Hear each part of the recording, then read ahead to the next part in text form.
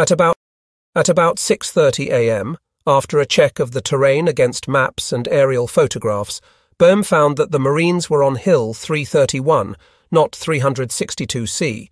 It was another 250 yards ahead. The explanation was simple. Given ideal conditions of terrain and weather, and with experienced troops and commanders, a night attack is warfare's most difficult maneuver. On Iwo, with its jumble of escarpments nearly the same elevation, it was difficult in broad daylight to distinguish one hill from another, to determine one ridge from the next. In the darkness and rain, the wrong objective had been pointed out and taken. Fortunately, the thrust was in the right direction. At 7:15, after 10 minutes of heavy artillery fire against Hill 362C, Marines resumed the attack. But by then, the Japanese were fully awake, and resistance was fierce. Not only were the attackers being hit from the front, but from positions bypassed in the silent sweep through the lines. It was late afternoon before 362C was finally in American hands. Böhm's outfit was not alone in slipping through scores of slumbering Japanese before being detected. Lieutenant Colonel Robert E. Cushman's 2nd Battalion and Major William T. Glass's 1st gained several hundred yards before heavy fighting erupted around them at 7:30 a.m. One instant everything was quiet. The next, the attack was in an enemy ambush. From directly in front and from bypassed bunkers and pillboxes only yards away, Marines were caught in a hailstorm of bullets and mortars. Within 5 minutes, the attack was not only pinned down, but both battalions were cut off from Marine lines.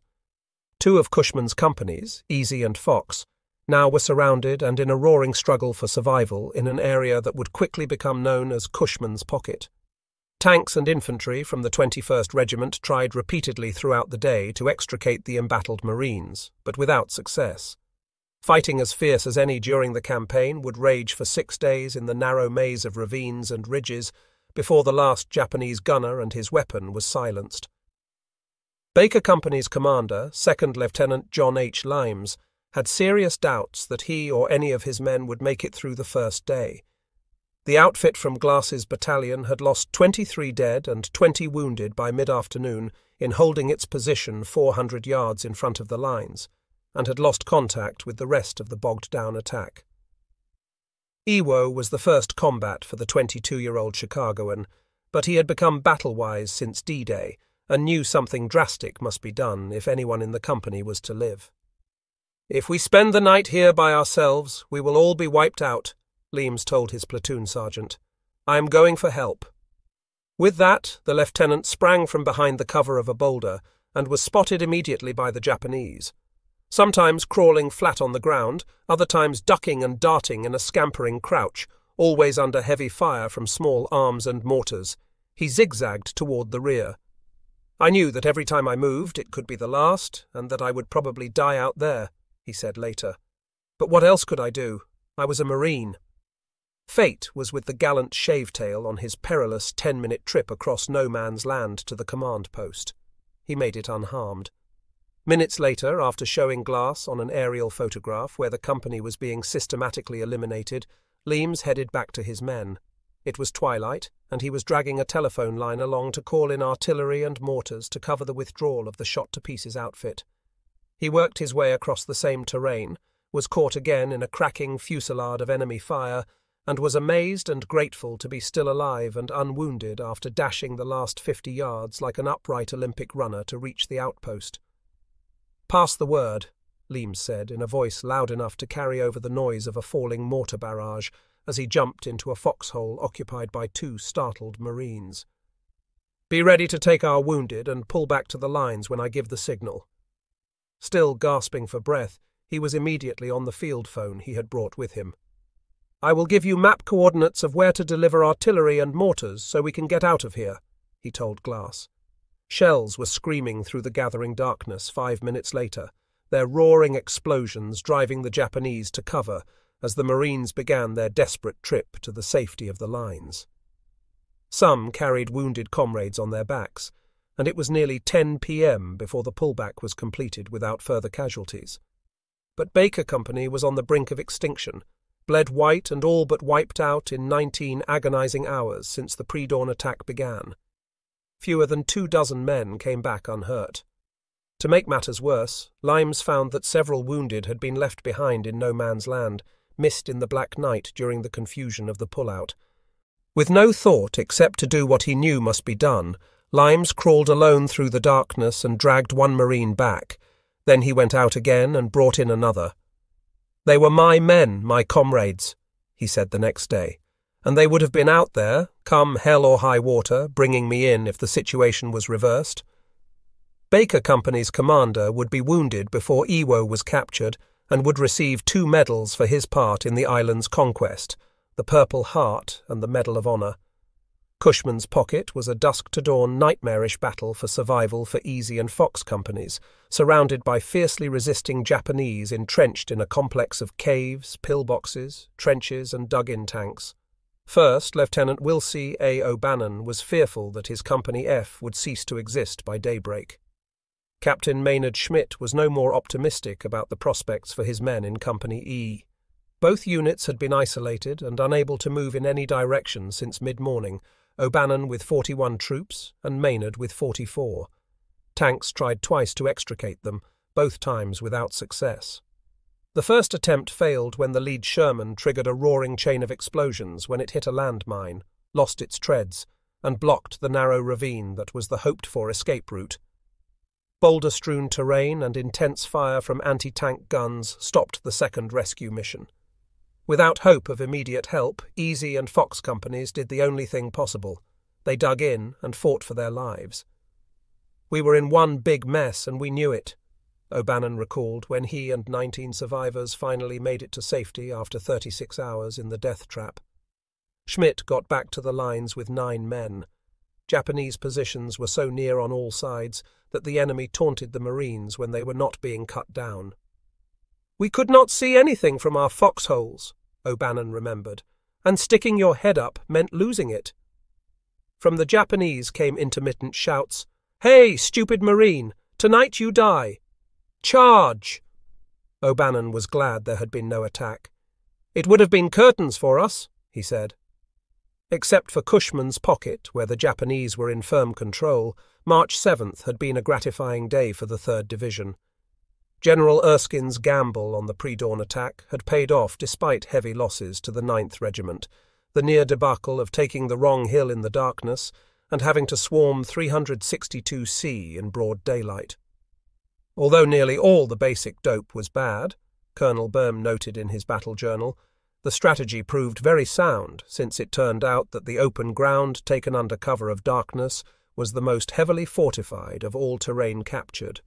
Marines had paid a high price for Hill 362C, nearly 600 men dead or wounded. But now nothing could drive them from its crest, and its capture had removed the last major obstacle blocking the final breakthrough to Iwo's northern shoreline in the centre of the island. "From now on, it is all downhill," Erskine said, "and the end, thank God, is in sight." If anyone on Iwo was the epitome of a professional fighting man, it was one of the general's men, Sergeant Reed Carlos Chamberlain. He had joined the Corps in the late 1930s and was a swashbuckling 22-year-old corporal serving in the Philippines when Pearl Harbor was attacked. For 5 months his outfit fought side by side with outnumbered and outgunned American soldiers and sailors and a small and ill-trained Filipino army, before being smothered by a 1-million-man Japanese invasion force. Chamberlain was on Corregidor, wounded and plagued with malaria, when the island fortress in Manila Bay fell to General Masaharu Homa's troops on May 7, 1942.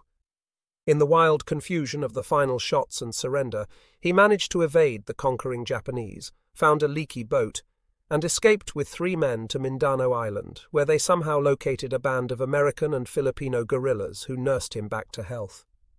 During the next 15 months, Chamberlain fought in and then led countless hit-and-run raids against the Japanese. Word of the corporal's leadership and daring reached General MacArthur in Australia, who commissioned him a 2nd lieutenant in the United States Army. American submarines by mid-1943 were making regular runs to supply the guerrillas with ammunition and medicine and to collect first-hand intelligence. MacArthur ordered one of the missions to bring Chamberlain back to Allied Southwest Pacific headquarters at Melbourne, where he was promoted to 1st lieutenant, awarded the Army's Distinguished Service Cross for extraordinary heroism, and sent by air back to the States for a hero's welcome and to sell war bonds. Like Manila John Basilone, this was not Reed Chamberlain's version of what a professional fighting man should be doing in wartime. He resigned the commission, rejoined the Marine Corps, traded his officers' bars, and all that went with them for the stripes of a leatherneck sergeant, and asked for combat duty. An obliging but confused personnel officer sent him to the 3rd Division in time for the Iwo campaign. Now, in the late afternoon of D+16, Sergeant Chamberlain and several men were making their way to the front from the 9th Regiment's command post. As a battalion runner, he had made the trip several times during the day, each time using his combat skills to evade snipers who had been especially troublesome. Alvin Josephy, the Marine correspondent, was among the group. He and the others believed that the area had been cleared of Japanese, although mortars still fell with uncomfortable frequency. "We were picking our way among the stones," he wrote, when 3 shots rang out from the hillside. Startled, Marines scrambled for cover behind boulders. Chamberlain snapped his Colt pistol from its holster, looking for the source of the enemy fire. "There was another shot," Josephy recalled. "We heard a thud. We thought the bullet had struck the curving side of the ridge." Suddenly there was bedlam as Marines sprayed the area, still unable to spot the sniper's nest. Again Josephy. A jeep ambulance driver and an automatic rifleman crouched behind nearby rocks, their teeth clenched, their hands gripping their weapons. "We called Chamberlain but received no answer." Other men joined the fray, emptying their clips in a fury of futility.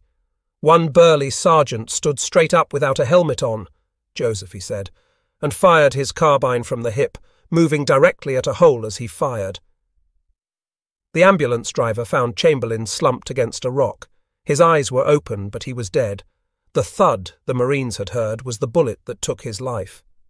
It remained for Josephy to write Chamberlain's epitaph. With minor variations, the same words could have been used for thousands of others who died on Iwo. There is nothing you can say or do when a good friend is suddenly martyred in battle. You feel stunned, angry, sad and frustrated. We could have fired point blank the rest of the day at those holes. The Japanese would only have laughed at us. In an instant they had claimed one of our best men. Chamberlain's wonderful war record had ended abruptly.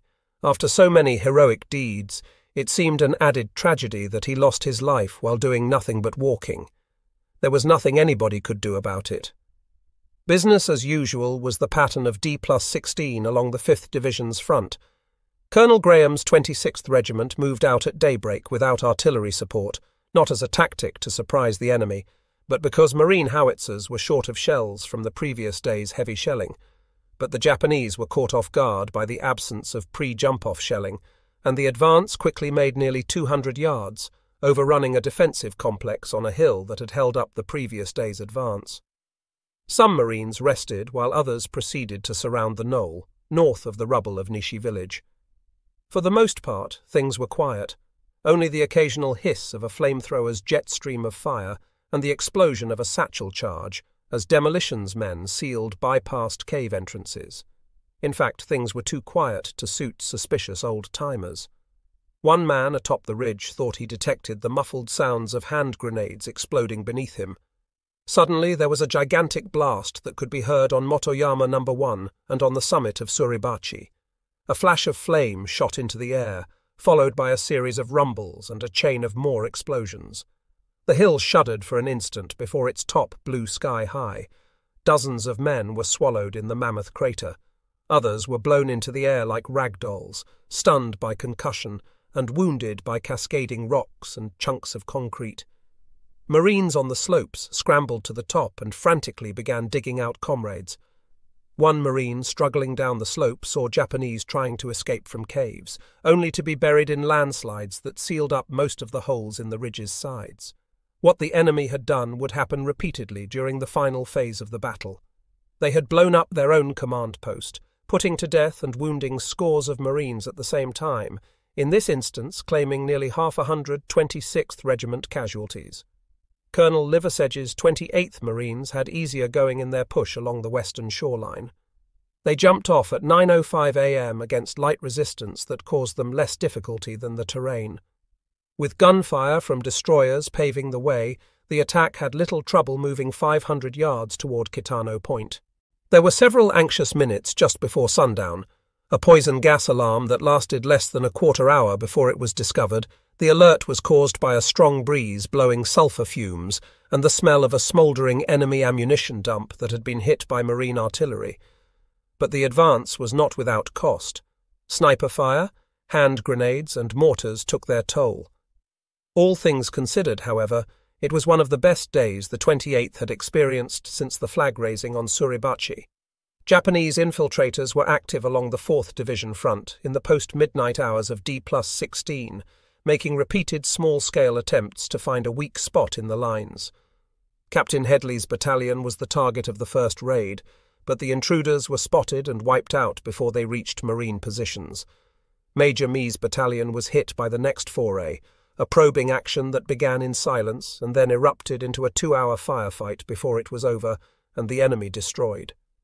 Point-blank rifle and grenade duels flared along the 200-yard front, a frantic battleground lighted by star shells falling among the ridges and gullies. Some of the 50-man Japanese force were able to sneak around outposts and jump into marine foxholes before being discovered, only to die in man-to-man combat fought with bayonets, pistols, knives, entrenching tools, even rifle butts and rocks. A dozen Japanese, hugging the sides of one ravine, were spotted in the glare of a parachute flare and instantly dead by rifle and machine gun fire. When dawn came, Mee's men counted 50 lifeless Japanese in and around the marine positions, but 13 Marines also had been dead in the furious melee. It was too much to pay, even if we would have terminated a company of the Japanese, a bitter platoon sergeant said. Dry canteens were found on many of the riddled enemy, a sign that the Japanese were not only bent on taking the lives of Marines, but also trying to find water. Others carried no ammunition to reload empty rifles. The only weapons of 2 infiltrators were anti-personnel mines strapped around their waists, self-destructive devices they had been unable to use. Elsewhere along the line were minor scrimmages, frequent and heated exchanges of close-in rifle and grenade fire that kept weary Marines awake and alert. Then, at 5:02 a.m., a large Japanese rocket made a direct hit on the command post of the 23rd Regiment's 2nd Battalion. It was one of the few instances during the battle that one of these missiles found its target, this time with devastating results. Died in the blast was the outfit's communications chief. Every other man in the command post was wounded. Major Robert H. Davidson, the outfit's commanding officer, his executive officer, Major John J. Padley, Captain Edward J. Schofield, the operations officer, the battalion adjutant, and 2 sergeant clerks. Lieutenant Colonel Edward J. Dillon, the regimental executive officer, took over from Davidson, stunned by concussion but otherwise unhurt. He was back on the front 4 days later and would lead the battalion for the rest of the campaign. But the battle was over for the others, evacuated to hospitals in the Marianas. When the 4th Division attack began at 7:30 a.m., it found the Japanese somewhat subdued, the usual enemy rifle and machine gun fire, the hand grenades and mortars, the sniper bullets pinging into advancing troops. The Japanese firepower around Turkey Knob had been, as the day's action report would say, notably reduced. Gains for the day were unimpressive along the front, but casualties were relatively light as the Marines fought to drive to Iwo's eastern shoreline.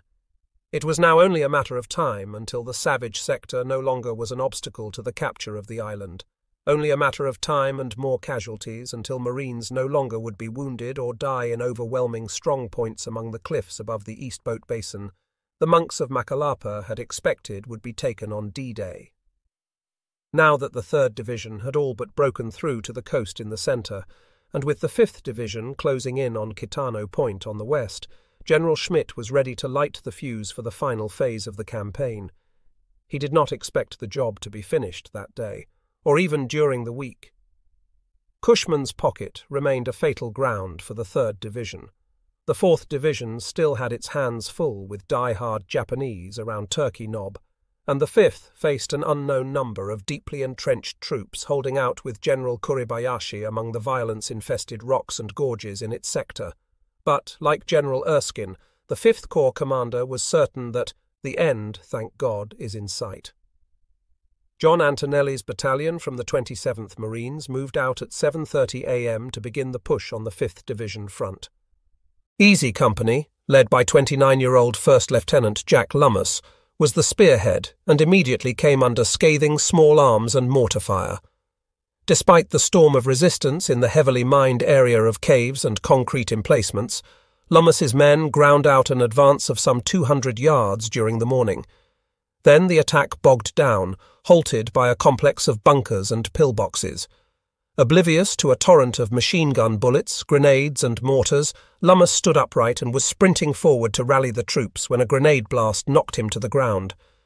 Stunned by the concussion but otherwise miraculously uninjured, the lanky officer from Eni, Texas, got to his feet and charged the position from whence came the grenade.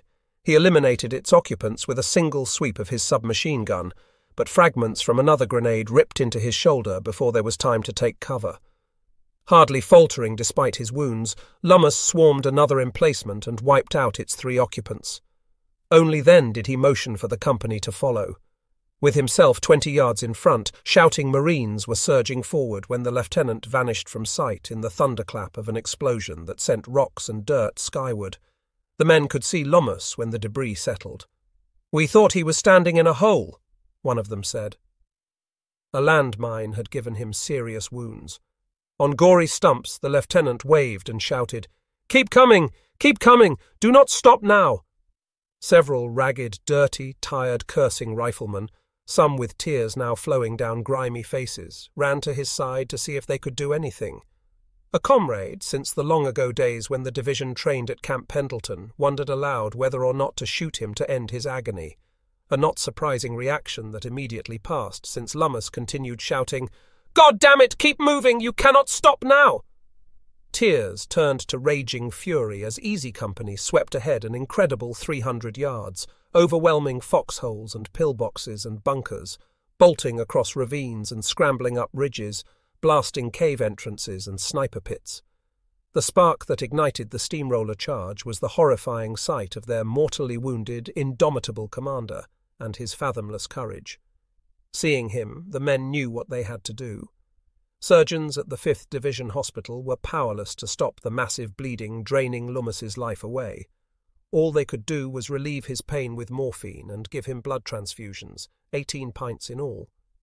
But a determination to live and his stamina, he had played football and was an All-American end at Baylor University, kept him alive for several hours, always conscious and sometimes smiling and talking to the doctors.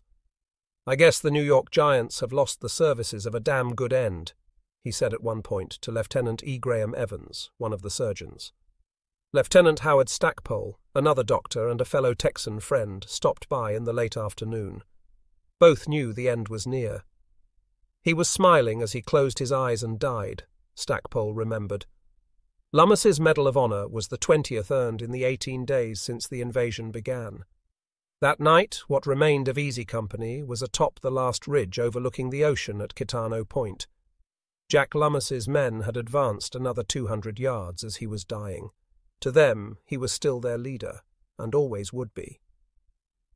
Private First Class James D. LaBelle also lost his life that day in the 5th Division push, and he too would be awarded a posthumous Medal of Honor. The action of the 19-year-old from Columbia Heights, Minnesota, did not inspire a spectacular charge by his comrades, but it saved the lives of 2 of them. Like so many young riflemen in the 27th Regiment's 2nd Battalion, LaBelle was fighting his first battle and his last. Several times since D-Day, death had missed him by inches. In the push across the island at the base of Suribachi, machine gun fire died 3 men next to him. 3 days later, a mortar landed on the edge of a shell hole where he had been pinned down with 4 men. LaBelle was the only one who was unwounded. On D+10, a sniper's bullet took the life of his best friend as they advanced side by side toward Nishi Ridge. Now LaBelle's platoon was caught in the same firestorm of machine guns, grenades and mortars ripping into Lummis's men. He and 2 others took cover behind a boulder near the mouth of a burned-out cave, waiting for things to get better. LaBelle saw the silhouette of a Japanese in the mouth of the cave and watched as he lobbed a grenade. It landed too far away for the Marine to throw it back. Shouting a warning, he leaped to cover the explosion with his body and died instantly in the blast. Lebel's luck had run out. This time it was his comrades who survived.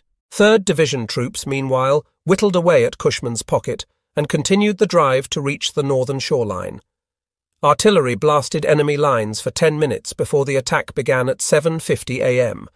Then tanks rumbled forward, firing into caves and pillboxes, blocking the advance to the sea. At day's end, the push had carried to within 300 yards of splitting Iwo across the highlands in the centre. The 4th Division kept up its pressure to wipe out the last resistance around Turkey Knob. It was doubtful this could be done during the day, but there were encouraging signs that remaining enemy strongpoints were crumbling and would be silenced by the next day's attack. General Cates was concerned about it all, wondering if he still had enough men and firepower to finish the job. On D+18, Cushman's pocket showed few signs of losing its fury. In Iwo's familiar pattern, Marine artillery and Navy gunfire drove the enemy underground before the attack jumped off. When the attack began, it came under the usual torrent of Japanese fire, small arms and mortars from hidden strongpoints untouched by the heavy shelling. Minor gains were made in the morning by tank-supported infantry, but the spearhead Sherman was knocked out by satchel charges, and the push ground to a halt. By mid-afternoon it was obvious that the stubborn corridor would hold out longer and claim more Marines before it was finally overrun. While the main thrust pounded the obstreperous pocket, a patrol from the 21st Regiment's 1st Battalion had skirted around the front and driven to the cliffs overlooking Iwo's north shore. Lieutenant Paul M. Connolly and his 27 men were amazed at how easily the final breakthrough had been made. They had met only sporadic resistance, and it had been quickly overcome without casualties. "All of us just stood there for several minutes," Connolly recalled years later, staring at the waves lapping over the beach. The jubilant men scampered down the rocky bluff, moving rapidly past cave entrances and bunkers demolished by naval gunfire and airstrikes. "It was eerie," the lieutenant said. "Not a sound except the gentle surf." Several men walked nonchalantly into the water and scooped it up in handfuls to splash their faces. Others gingerly shed shoes and socks they had worn for 2 weeks and waded in the cool sea. "It was like a beach party in California," one of the men said, but it did not last long. While most of the patrol frolicked in the surf or rested on the inviting beach, Connolly was on the radio with regimental headquarters. He knew the surge to the sea was more significant to the conquest of Iwo Jima than the flag-raising on Suribachi, although not as spectacular, or had the scene been captured in a photograph for history to remember. But the 3rd Division had reached the island's northern shore and had at last split General Kuribayashi's rapidly dwindling force into 2 pockets. "Bring back a canteen of seawater," an exultant Colonel Withers told the lieutenant. "I would like to taste it and send the rest along to General Erskine," he said. The beach party reverie lasted less than 10 minutes, long enough for Connolly to fill the canteen and start it on the way to the 21st Marines command post. Bypassed Japanese watched the spectacle and used the time to set up mortars and target them on the Marines. Shells were falling moments later among the unwary leathernecks, wounding 7. They were carried to the crest of the cliff where the patrol dug in for the night. Connolly's outfit, Able Company of the 21st Regiment's 1st Battalion, had landed with nearly 400 men. Only 3 of the original complement made it to Iwo's northern shore. The others of Company A were replacements. That evening, as another brilliant sundown came to the island, a runner appeared at Erskine's command post with Connolly's canteen. It was wrapped with white tape from a battle dressing that read, "Forwarded for inspection, not consumption."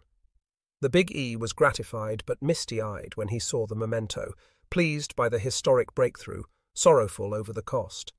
In its drive to the coast, the 3rd Division had lost more than half its original attack troops, 3,563 men dead, wounded, or missing in action.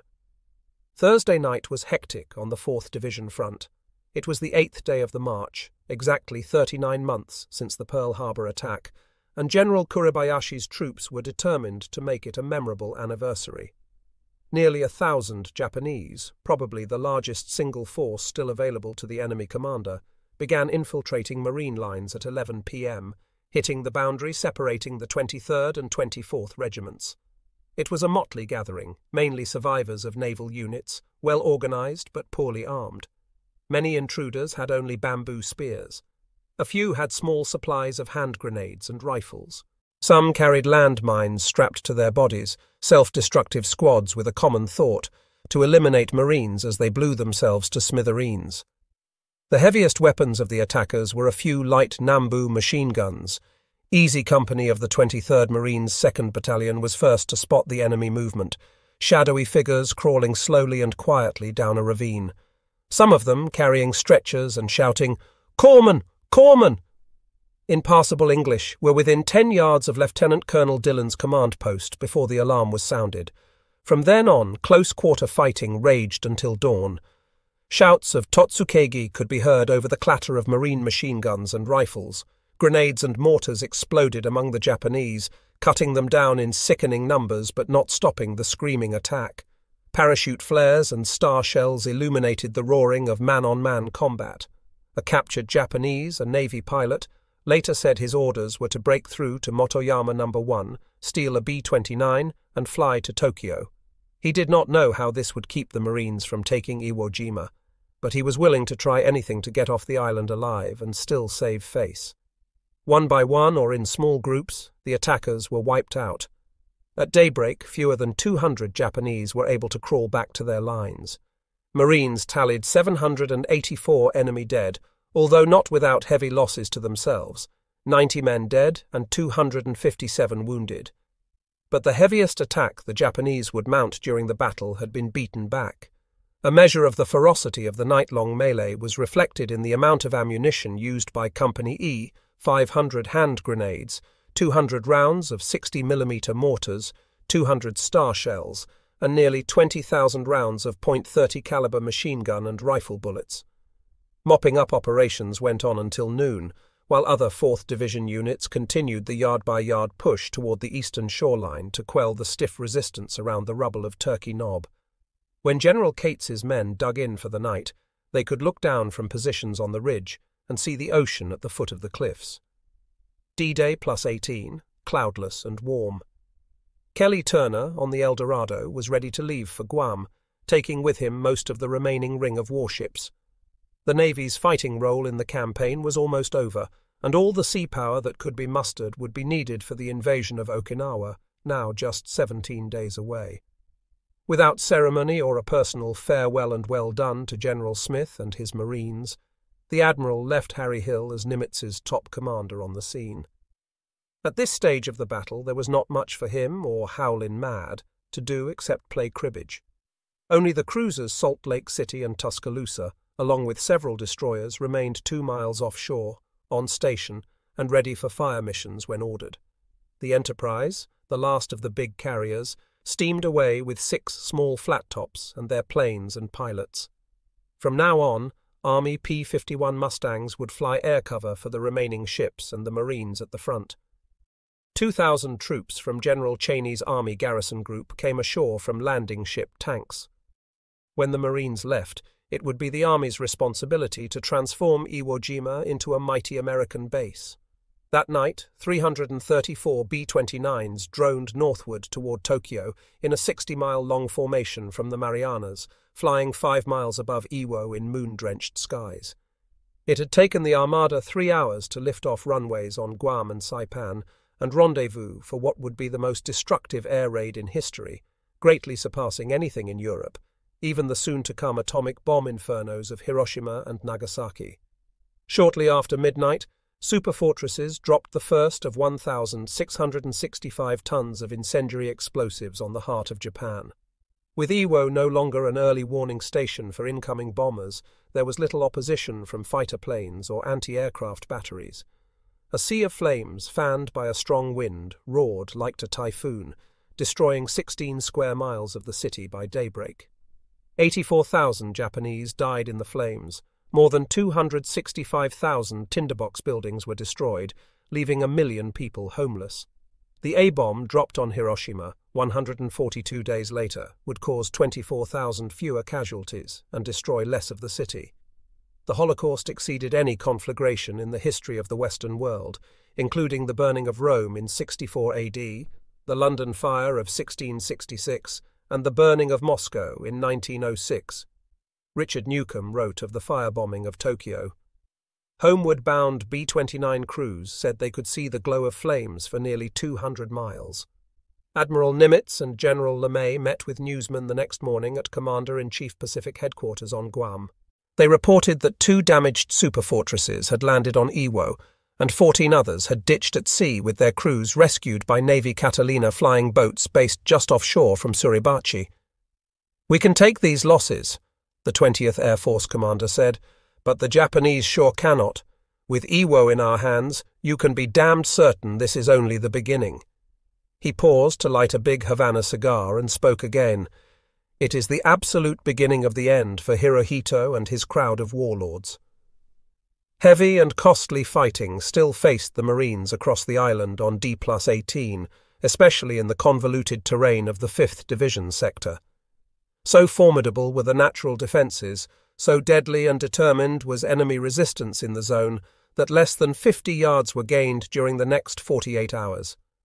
Major obstacle was a long and low ridge jutting southeast from Kitano Point, a heavily fortified escarpment overlooking a deep draw manned by self-annihilating troops. It would take 15 days to finally wipe out what would become the final pocket of organized Japanese resistance on Iwo. 2 battalions from the 27th Regiment, Justin Duria's 1st and John Antonelli's 2nd, moved into the death-dealing maze shortly after daybreak. Both commanders were out of the battle by early afternoon, maimed by a landmine as, together, they were working their way to the front to see if anything could be done to spring the advance. One of Duria's men, Platoon Sergeant Joseph Julian, was doing everything imaginable to quell the firestorm of small arms and mortar fire from the ridge, and what Marines already were calling the Gorge, a place named to rank in ferocity with the 4th Division's Meat Grinder and Cushman's Pocket in the 3rd Division zone. Julian was a 26-year-old career Marine from historic Sturbridge Village in Massachusetts. Since D-Day, he had defied the odds in countless rampages that reminded his platoon of the devil-be-damned attitude of his gung-ho friend, PFC Jacqueline Lucas. Now, with the attack less than 15 minutes old, Julian's platoon was pinned down by machine gun fire from several caves. Crawling forward some 50 yards into no man's land, the sergeant demolished one 4-man strongpoint with 2 hand grenades, eliminating its screaming occupants in almost simultaneous explosions. Before Japanese in a nearby cave could swing their machine gun his way, Julian plunged to cover behind a boulder and emptied his carbine in a single burst, wiping out 2 more enemy troops. At that instant, as the Marine got to his knees, another machine gun nest started firing from a position farther up the ridge's steep sides. While comrades on the line covered him with rifle and automatic weapons fire, Julian got to his feet and dashed back for more ammunition to continue the furious one-man attack. Snatching up a satchel of demolitions, a bandolier of rifle cartridges and a bazooka, he sprinted back into no man's land. "You guys stay put until I take care of a few more Japanese," he yelled to the platoon, which watched incredulously as Julian again went to work. 3 hours later, the sergeant still had not signalled the troops to move forward, but his intrepid determination had wiped out 4 more enemy positions, 2 with demolition charges, 1 with bazooka fire, and the other with hand grenades. Just when Julian thought the area was cleared enough for the men to advance with a chance of making it alive, a machine gun burst caught him in the chest. He died instantly. His Medal of Honor would be the 2nd in 2 days for Antonelli's gallant battalion. Like Private First Class James D. LaBelle, Platoon Sergeant Joseph Julian was now a Marine Corps legend of self-sacrifice and devotion to duty. In 14 days since the conquest of Suribachi, the 5th Division had driven 5 miles up Iwo's western shore and could now look down on Kitano Point, its ultimate objective. But 4,292 more of its men had fallen, 1,093 dead, 2,974 wounded, 220 with combat fatigue, and 5 missing in action. Except for continued and costly fighting in Cushman's Pocket, and bitter but scattered resistance from Japanese holding out in bypassed caves on the cliffs above the northern shoreline, the 3rd Division had completed its mission on Iwo. From now on, most of General Erskine's troops would be engaged in mopping up operations with the 5th Division around Kitano Point. On the 4th Division front, General Cates's weary survivors had put down the last resistance around Turkey Knob, the final jaws of the meat grinder. His troops, too, could now look down on Iwo's northern beaches. Behind them were the 2 deadliest weeks of fighting in Marine Corps history, 14 days of relentless head-on attack, of yard-by-yard carnage, the price of the advance against defiant Japanese dying for their emperor in the man-eliminating defences of Charlie Dog Ridge, Hill 382, the amphitheatre, Minami Village, and Turkey Knob. The 2 weeks in the meat grinder had cost the 4th Division 4,075 men, 847 dead, 2,836 wounded, 391 with battle fatigue, and 1 missing. D+23 March 14th, a day to remember.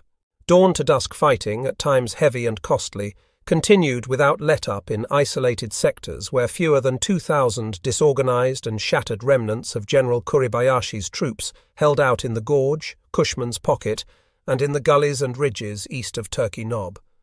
But it was not action on the front that marked the milestone. This was the day when Admiral Nimitz would formally proclaim that Iwo Jima had been conquered. Marines, from privates to generals, later cynically and understandably questioned his timing as tragically premature. They would suffer more than 6,000 additional casualties before leaving the island. Ceremonies began precisely at 9:30 a.m. as Nimitz had directed, near the blackened rubble of a huge concrete bunker, incinerated by a flamethrower on D-Day, some 200 yards north of Suribachi. Nimitz was not there.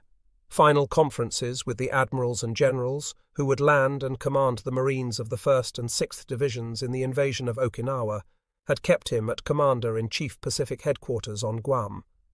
An honor guard of 24 riflemen, 8 from each division, stood at parade rest. Dressed in dungarees they had washed the night before, but that showed the wear and tear of more than 3 weeks of front-line combat. They faced the assembled brass: Generals Smith, Schmidt, Erskine, Cates and Rocky, Admirals Turner and Hill, and the Army's General Cheney. Colonel David A. Stafford, General Schmidt's strong-voiced personnel officer, began reading 113 words that Nimitz personally had written the previous night. I, Chester William Nimitz, Fleet Admiral, United States Navy, Commander-in-Chief of the United States Pacific Fleet and Pacific Ocean areas, do hereby proclaim as follows: United States forces under my command have occupied this and other of the volcano islands. All powers of government of the Japanese Empire in these islands so occupied are hereby suspended. 4 P-51 Mustangs roared across Motoyama No. 1 and peeled off to land, their first close-air support mission of the day completed. A suddenly brisk breeze carried the sound of artillery exploding in Cushman's Pocket, 3 miles to the north. A distracted Stafford paused for several seconds, then continued. All powers of government are vested in me as military governor and will be exercised by subordinate commanders under my direction. All persons will obey promptly all orders given under my authority. Offences against the forces of occupation will be severely punished. Given under my hand at Iwo Jima this 14th day of March 1945. A 3-man colour guard, 1 rifleman from each division, snapped to attention and stepped off a dozen paces to an 80-foot flagstaff embedded in concrete atop the demolished bunker. 20-year-old Private First Class Thomas J. Casal handed the flag to Private First Class Anthony C. Yust, 19, who unfolded and held it for 24-year-old Private First Class Albert B. Bush to attach to the lanyard. Field Musician First Class John C. Glynn, a 21-year-old bugler, sounded colours. The notes were sharp and clear as Casale quickly raised the flag to the top of the pole, where it snapped in the warm wind. At that instant the flag on Suribachi was lowered. The admirals and generals saluted. The honour guard responded sharply to the command. "Present arms!" Knots of nearby men, Marines, Seabees, Air Corps pilots and ground crews looked on in silence and saluted, many misty-eyed. Everything was over in less than 5 minutes. Iwo Jima was officially United States territory. Someone heard Howlin' Mad Smith say to Erskine, "This is the worst yet, Bobby." The old man wore dungarees, a sun helmet, and an aviator's flight jacket. His eyes were full of tears. Erskine was not quite sure of what he meant. When word of the proclamation and official flag-raising reached President Roosevelt, he was on Capitol Hill to report to Congress on his historic meeting with Winston Churchill and Joseph Stalin at Yalta. After detailing agreements reached by the Big Three to finish the war in Europe, FDR turned to events in the Pacific Theatre. "The Japanese warlords know they are not being overlooked," he told the hushed audience of military leaders, cabinet members, Supreme Court justices, lawmakers, foreign dignitaries and newsmen jammed into the stifling chamber of the House of Representatives. "They have felt the force of our B-29s and our carrier planes. They have felt the naval might of the United States and do not appear very anxious to come out and try again." Wagging his head in a vigorous, characteristic movement, he solemnly continued, "The Japanese know what it means that the United States Marines have landed." The Commander-in-Chief's next words were followed by loud shouting and roaring applause, and I think I may add, having Iwo Jima in mind, that the situation is well in hand. This, too, was the day the cemeteries were dedicated. Marines had been coming down from the high ground in the north since early morning, not because of the flag-raising ceremonies, but to seek out graves of fallen comrades. The burial grounds by now had the appearance of hallowed dignity, and what was spoken at the ceremonies added to the aura. "No words of mine can properly express the homage due these heroes," General Cates said of the 4th Division dead, "but I can assure them and their loved ones that we will carry their banner forward. They truly died that we might live, and we will not forget. May their souls rest in peace." Navy Lieutenant Roland B. Gittleson, a Jewish chaplain, delivered the eulogy for the 5th Division. "Here lie officers and men, Negroes and whites, rich men and poor together. Here are Protestants, Catholics, and Jews together. Here no man prefers another because of his faith or despises him because of his colour. Here there are no quotas of how many from each group are admitted or allowed. Among these men there is no discrimination, no prejudices, no hatred. Theirs is the highest and purest democracy." Rabbi Gittleson spoke of high hopes for a post-war world, of joining hands with Britain, China and Russia in peace, even as we have in war, to build the kind of world you died for. Out of this, and from the suffering and sorrow of those we mourn, will come, we promise, the birth of a new freedom for the sons of men everywhere. General Erskine was visibly moved, his frame ramrod straight as his tearful gaze swept the rows of markers in the 3rd Division resting place. "There is nothing I can say which is wholly adequate to this occasion," he began. "Only the accumulated praise of time will pay proper tribute to our valiant dead. Long after those who lament their immediate loss are themselves dead, these men will be mourned by the nation, for they are the nation's loss." A gust of wind rustled the 2 pages from which he read. Another flight of Mustangs roared down the runway, some 200 yards away, and lifted skyward for support missions against the gorge and Cushman's pocket. The dust from their takeoff runs had not settled when a twin-engine Navy hospital plane landed for another load of casualties. Now Erskine began again. "There is talk of great history, of the greatest fight in our history, of unheard-of sacrifice and unheard-of courage," he said. "These phrases are correct, but they are prematurely employed. The evidence has not sufficiently been examined. Even the words and phrases used by historians to describe the fight for Iwo Jima, when the piecemeal story of our dead comes to light, will still be inadequate. Victory was never in doubt. Its cost was. What was in doubt in all our minds was whether there would be any of us left to dedicate our cemetery at the end, or whether the last Marine would die knocking out the last Japanese gun and gunner. Let the world count our crosses. Let them count them over and over. Let us do away with names, with ranks and rates and unit designations here. Do away with the terms, regular, reserve, veteran, boot, old-timer, replacement. They are empty, categorizing words which belong only in the adjutant's dull vocabulary. The general paused. Here lie only, another pause, only Marines. The dedication of the last cemetery was over. For the rest of the day, men who could be spared from the battle came down from the front for requiems of their own. They came singly, in pairs, in small groups. Most walked, but some hitched rides on jeeps or supply trucks. They moved reverently down the rows of markers, some walking less slowly than others. They were searching for a particular name, for a close buddy's grave. Others shuffled along. Virtually all were in grimy and ragged dungarees, steel helmets in hand, rifles slung over shoulders. One man with a black beard and dirt-encrusted eyebrows hesitated before one grave, moved on, looked back for a fleeting second, and moved on again, crying to himself and cursing, "This no good island, this no good war." At the edge of the 5th Division cemetery nearest Suribachi, the engines of 2 bulldozers roared and treads clanked as they dug fresh trenches for more graves. Marines still to be buried lay nearby in neat rows, their bodies covered with ponchos and blankets. Worn shoes and leggings stuck out here and there from under the make-do shrouds. A jeep ambulance pulled up with 3 more bodies. The 2-man burial detail quickly, gently lifted them to a bank of volcanic ash and drove away, back to the fighting on another unending trip. With most of General Kuribayashi's troops bottled up in 3 small but savage pockets, the pattern of attack had changed. No longer were attacks preceded by heavy naval and artillery heavy shelling. The danger was too great that shelling would eliminate more Marines than Japanese. Thus, the cruisers Salt Lake City and Tuscaloosa, their missions completed, steamed away to rendezvous with the fleet for the invasion of Okinawa.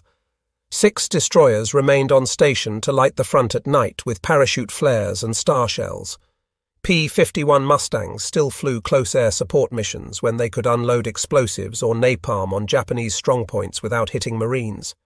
Flame-throwing tanks, their fire-spitting muzzles spewing as many as 10,000 gallons of flame oil daily, were now the major heavy weapons spearheading the final phase of the campaign. But more than ever, the burden of the battle was on the infantry, riflemen, demolition squads, and backpack flamethrowers smashing head-on against Japanese, whose only reason to survive another day was to take the lives of Marines. Attrition was terrible beyond belief. Colonel Tom Warnham's 27th Regiment had ceased to exist. The 2nd Battalion, Major Antonelli's old outfit, now was commanded by Major Gerald F. Russell. But so few men were left that the unit was pulled off the front, so shredded that it never fought again. The 1st Battalion lost its 3rd commanding officer in 9 days, when Major William Tumblestone's left arm was severely wounded by machine gun fire. Fewer than 500 men were all that remained of the regiment's D-Day roster of 3,000. Lieutenant Colonel Don Robertson was the only original battalion commander still in action. For the rest of the campaign, he led a special composite battalion, all that was left of the 27th Marines, in the fighting to wipe out the last Japanese in the gorge. 2 medals of honor would be awarded for deeds of valor the day Admiral Nimitz proclaimed Iwo Jima United States territory. One was posthumous. It went to 18-year-old Private George Phillips from Rich Hill, Missouri, a frightened replacement who had been in the lines for 2 days. But boot camp had imbued him with Marine Corps esprit de corps and a devotion to his comrades.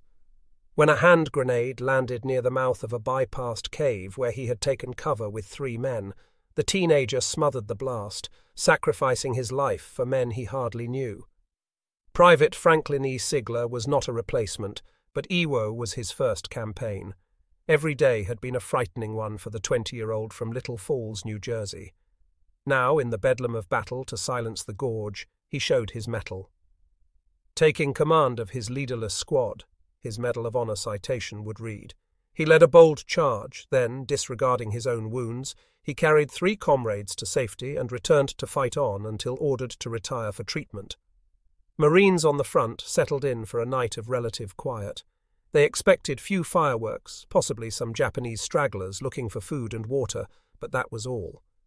Twilight had been magnificent, the brilliance of the setting sun burning through scattered cumulus clouds like dying embers in a fireplace.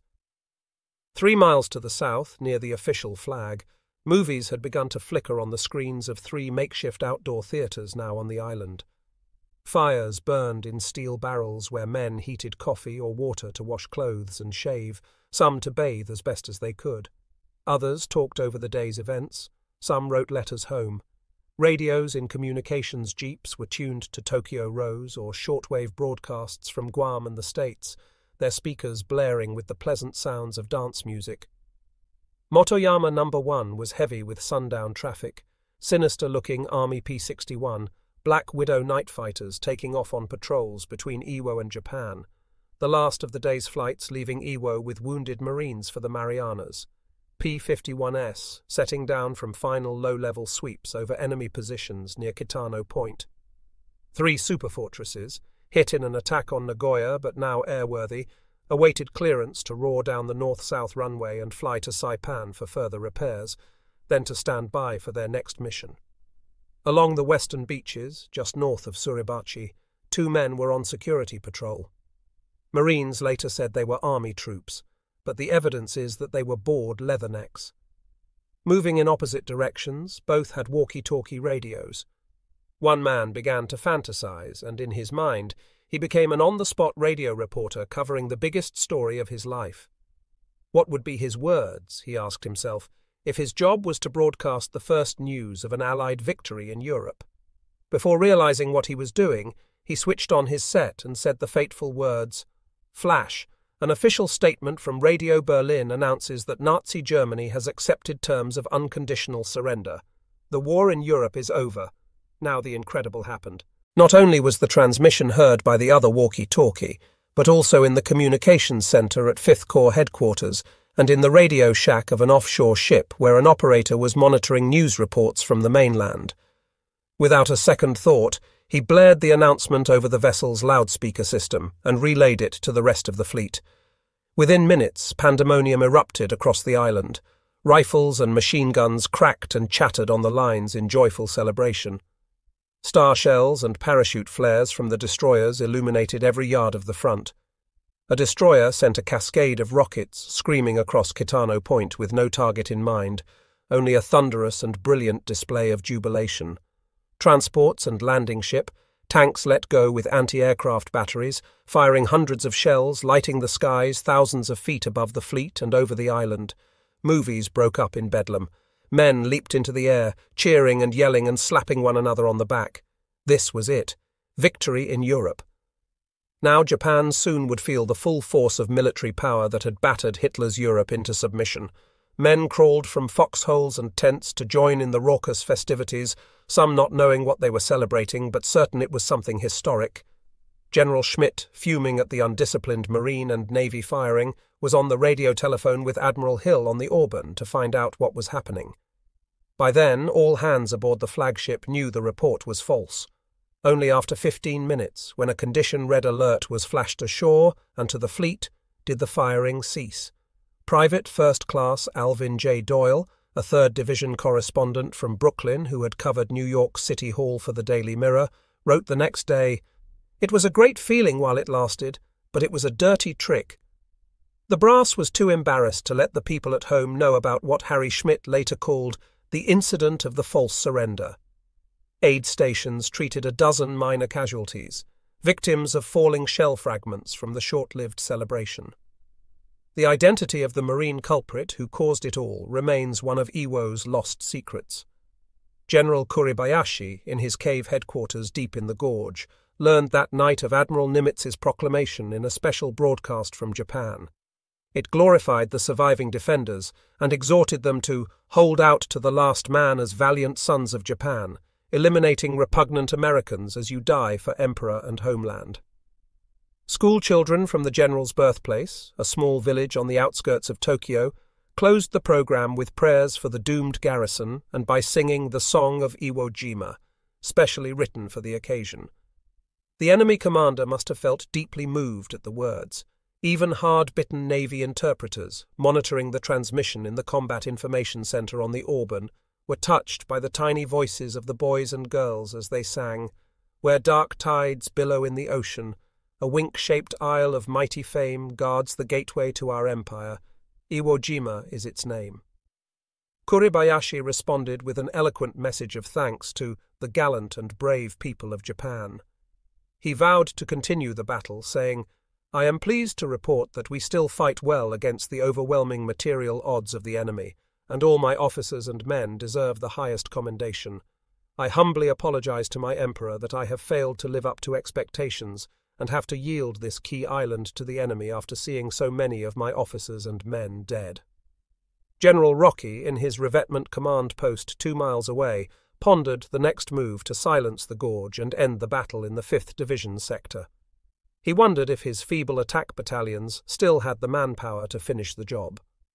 Orders went out for 10% of all rear echelon men to be ready on 1 hour's notice to bulwark the onerous shortage of riflemen on the front.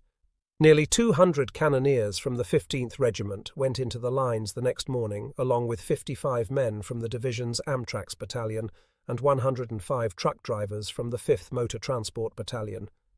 More than 60% were casualties within 48 hours. March 17th, D+26, was another red-letter day in the official chronology of the battle.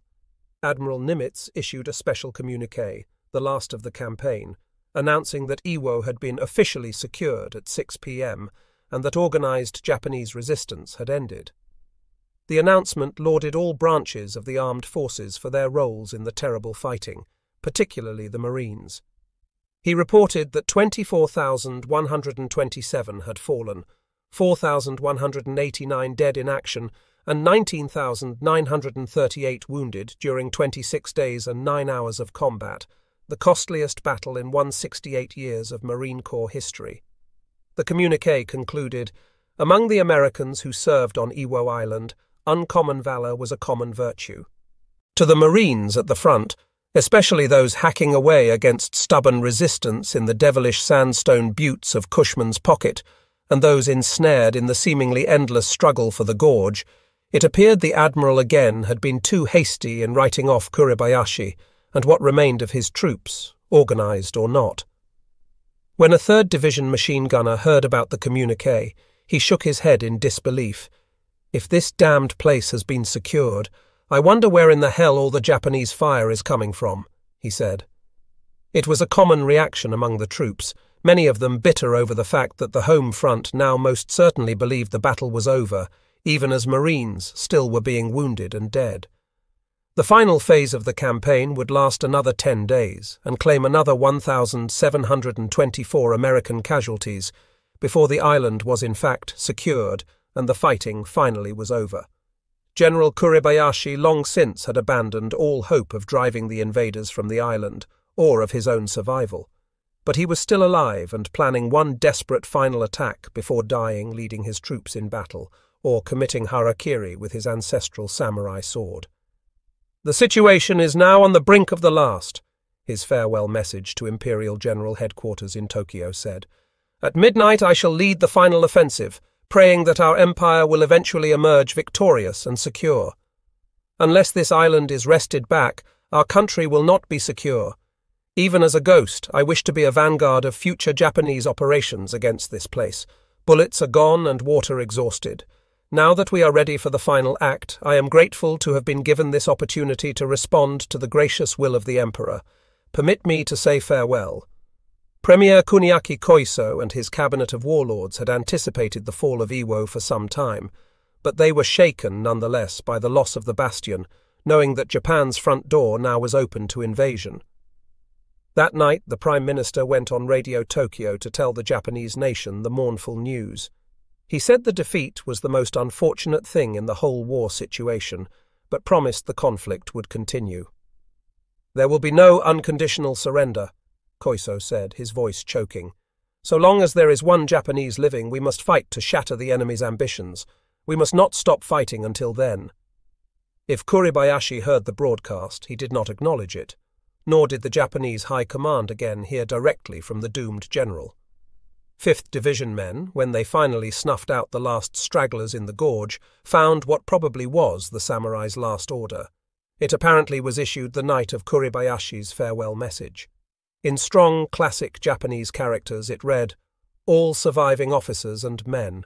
The battle situation has come to the last moment. I want my surviving officers and men to go out and attack the enemy tonight. Each man, go out simultaneously at midnight and attack the enemy until the last. You have devoted yourselves to the Emperor. Do not think of yourselves. I am always at the head of you all." It is most probable that the order never left the general's headquarters, an ill-ventilated and candle-lighted cave beneath a huge camouflaged concrete blockhouse at the head of the gorge. But Marines 2 days later discovered evidence that Kuribayashi and what was left of his staff moved through tunnels that night with 400 men to a last-stand cave nearer Kitano Point, where, when, or how the Japanese commander died was never determined, nor was his body found. Some survivors, taken prisoner by 3rd Division mop-up troops, said he committed harakiri shortly after midnight of March 25th. Other prisoners of war said he passed away next day, a doubtful probability, since the attack was made 2 miles from the general's last known command post. What is known is that on the night of March 21st, Kuribayashi sent a final message to the garrison on Chichi-Jima. "My officers and men are still fighting," it said. "The enemy front line is 200 meters from us, and they are attacking with flamethrowers and tanks. They have advised us to surrender by leaflets and loudspeakers, but we only laughed at this childish trick. All officers and men on Chichi-Jima, goodbye." It was the last transmission from the Japanese on Iwo Jima, but it was still not the finale of the battle. Howlin' Mad Smith came ashore from the Auburn and left Iwo the day it was declared secure. So did a handful of 4th Division troops, a shallow trickle of thousands who had swarmed the D-Day beaches. Some stopped off at the cemetery to pay final homage to dead comrades before boarding beached landing ship, tanks for the 5,000-mile voyage back to base camp in the Hawaiian Islands. The general left in style. Admiral Nimitz had sent his personal plane, a 4-engine Douglas transport, to fly the Old Warrior back to Pearl Harbor. It was the least the Commander-in-Chief Pacific could do for the man who had led his Marines in an unbroken chain of victories across the Central Pacific to the doorstep of Japan's home islands. A press conference was held at Makalapa. "We showed the Japanese at Iwo Jima that we can take any damn thing they have got," Smith told rear echelon newsmen. "Watching the Marines cross the island reminded me of Pickett's charge at Gettysburg. Mortar, artillery fire and rockets fell among the troops, but they closed. In 37 minutes after the first wave hit the beach, we were on the southern end of the airfield. I say again, this was the toughest fight we have had so far. If there had been any question whether there should be a Marine Corps after this war, the Battle of Iwo Jima will assure that there will always be a Marine Corps." B-29s filled the skies over Iwo that night, 307 superfortresses in a 60-mile-long armada heading for a massive firebomb attack on Kobe. They left Japan's 6th largest city an inferno. Nearly 3,000 dead, 12,000-plus wounded, 240,000 homeless, and 66,000 buildings destroyed. And Iwo Jima, because it was there and in American hands, saved the lives of another 150 flyers. 13 bombers, crippled by anti-aircraft fire over the target, landed on the island. On Saipan, General LeMay briefed newsmen. "Iwo Jima is really making the job easier," he said. The 20th Air Force's top commander spoke with first-hand knowledge. He had piloted the Pathfinder bomber on the mission. Back in Washington, Secretary of War Henry L. Stimson wrote Navy Secretary Forrestal to congratulate the Marines on the capture of the island. "The price has been heavy," the Army's representative in President Roosevelt's cabinet said, "but the military value of Iwo Jima is inestimable. Its conquest has brought closer the day of our final victory in the Pacific." Fighting in Cushman's Pocket was coming to its violent end.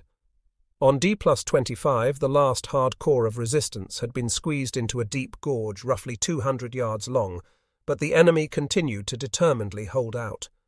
Fierce small arms and machine gun fire came from caves, spider traps and dug-in tanks. Artillery could no longer be used for fear of landing on the Marines. Tanks were unable to maneuver in the narrow ravines. So 5th Corps engineers built 4 specially designed sleds, each mounting 20 rocket-launching tubes that could deliver 640 pounds of TNT in a single salvo. They were winched forward in an attempt to put an end to the fighting. 10 barrages smashed the pocket area, an official report on the day's action said, and although the effect could not be directly observed, no miracle had taken place. Enemy resistance continued undiminished as the Marines moved in. By mid-afternoon, tank bulldozers had carved paths for flame-throwing Shermans to sear every target they could find. At sundown, there was no answering fire as Marines advanced to the end of the ravine. It had taken 6 days to accomplish what a battalion of crack troops might have done in a day, 2 at the most. But the task had fallen to a handful of surviving old-timers and inexperienced replacements to finally overrun Cushman's Pocket. When it fell, there was nothing left of Kuribayashi's defences in the 3rd Division zone. About the same time Cushman's pocket was silenced, a series of blasts shook the island. They came from the gorge, where 5th Division engineers detonated 8,500 pounds of TNT in a chain of 5 thundering explosions that ended organised resistance around Kitano Point. The 4th Division, too, swept through the last enemy strongpoints in its sector.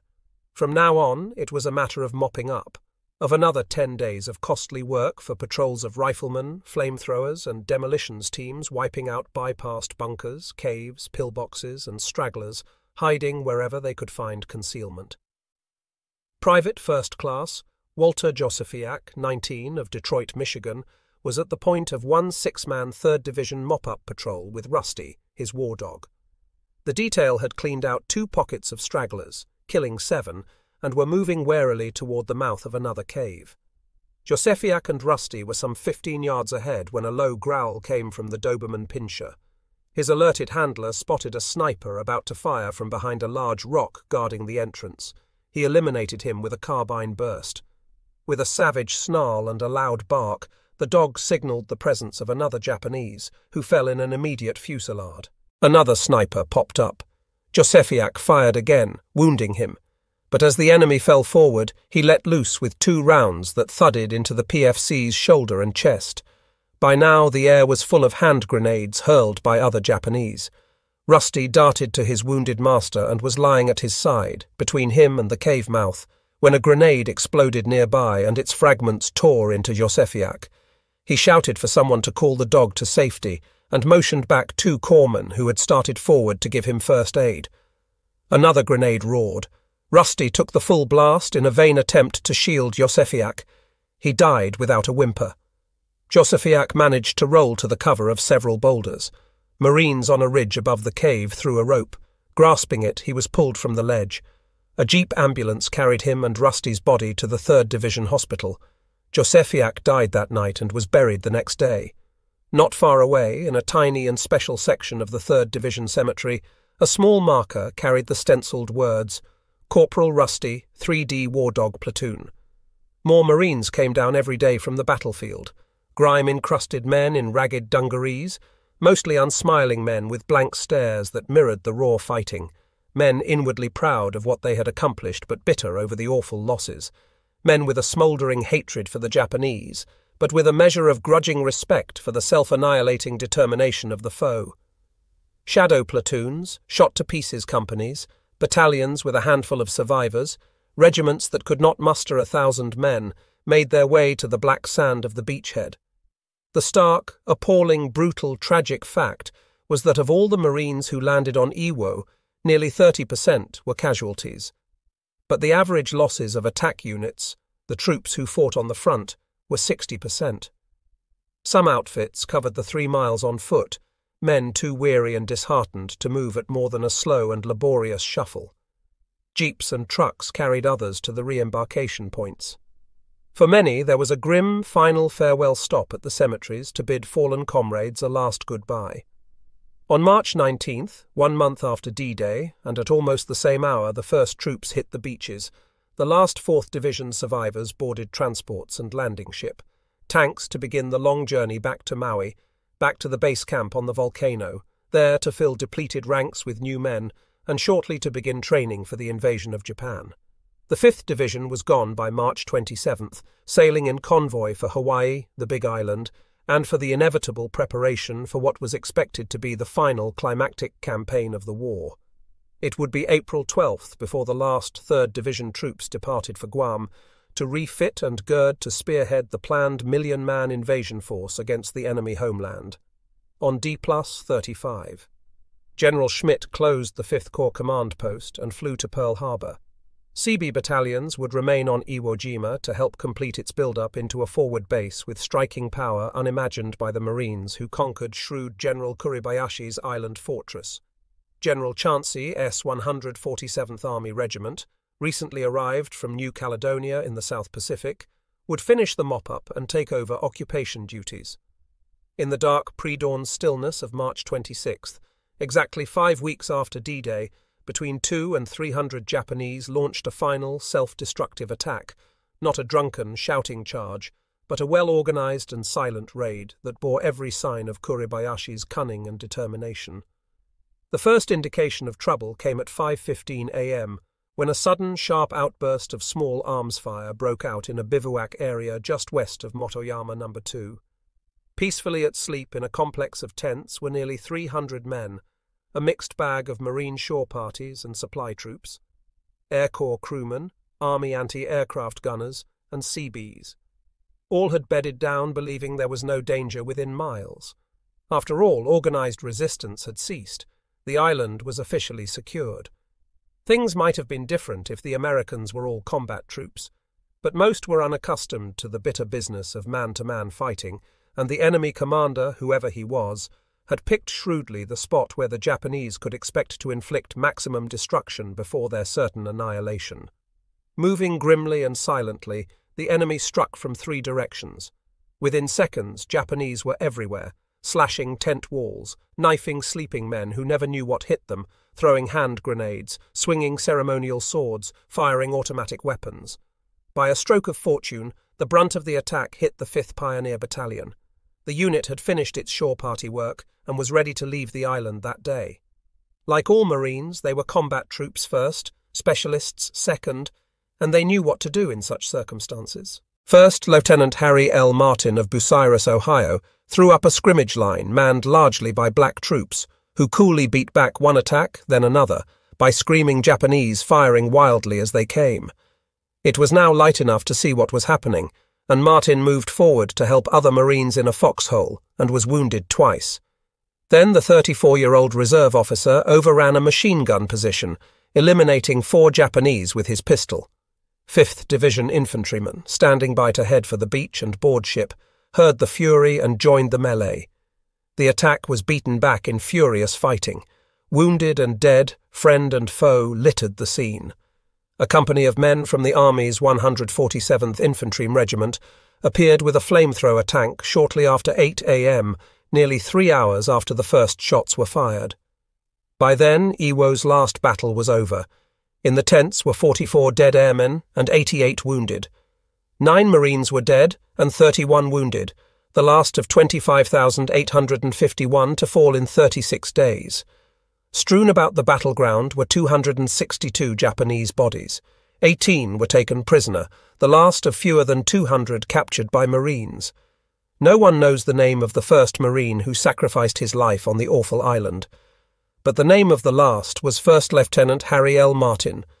He gave his life fighting for his comrades, his corps, his country, and he had earned the last Medal of Honor to go to the valiant men of Iwo Jima. Was General Kuribayashi mortally wounded, leading the final pre-dawn self-annihilating attack of March 26th? Or did he die the ceremonial death of a samurai warrior by committing seppuku in his cave redoubt deep in the cliffs around Kitano Point? What happened to the other ranking Japanese officers of the Iwo Jima garrison? The questions will remain forever unanswered. Speculation about the final hours and ultimate fate of the general and his commanders is based almost entirely on hearsay rumours, with only vague and piecemeal documentation and a handful of eyewitness survivors to support them. All battle records on Iwo were burned, along with regimental battle flags, by Kuribayashi's aides before they died. He was determined the Americans would have no memorabilia by which to remember their victory and his disgrace. And most documents that existed at Imperial General Headquarters were lost in the firebombings of Tokyo or in the shambles of Japan's final days before the downfall and surrender. Major Mitsuaki Hara, whose battalion was wiped out on D-Day atop the terraces inland from Yellow Beach 2, was the highest-ranking Japanese to survive. Captured by 3rd Division troops on March 25th in a cliffside cave at the northern end of the island, he knew nothing of what happened to any of the last-ditch defenders. During all the fighting, Marines took just 216 prisoners, many of them non-combatant Koreans from a Labour battalion. During April and May, General Cheney's 147th Army Regiment captured another 867 prisoners of war and eliminated 1,602 Japanese in the final mop-up. But a year later, emaciated foragers, unaware the war was over, still were being captured or slain in ambush as they crept at night from caves in search of food and water, and to eliminate Americans if they could. One far-fetched account of Kuribayashi's last hours puts him at the point that ripped through the tents of the sleeping Americans, being hit by machine gun fire after Lieutenant Martin organized the Marine scrimmage line, and then being dragged by 3 of his own men to a cave where the general passed away. Another version is more in keeping with Kuribayashi's known character and ancestral background. It was pieced together by Marine intelligence officers after interrogating 2 badly wounded and frightened enlisted men captured in the gorge after it was overrun. General Kuribayashi died shortly after dawn on Sunday, March 18th, after issuing his last order to the remaining trickle of troops to go out simultaneously at midnight and attack the enemy until the last. At the mouth of what American and Japanese military personnel stationed on Iwo in 1984 still called the General's Cave, Kuribayashi knelt and bowed 3 times, facing north toward the Imperial Palace, 650 miles across the sea. Begging forgiveness from Emperor Hirohito in a final prayer, the general plunged a harakiri knife into his abdomen. At that moment, a trusted aide, standing over him with a sword, brought it down across his neck. The traditional coup de grace severed Kuribayashi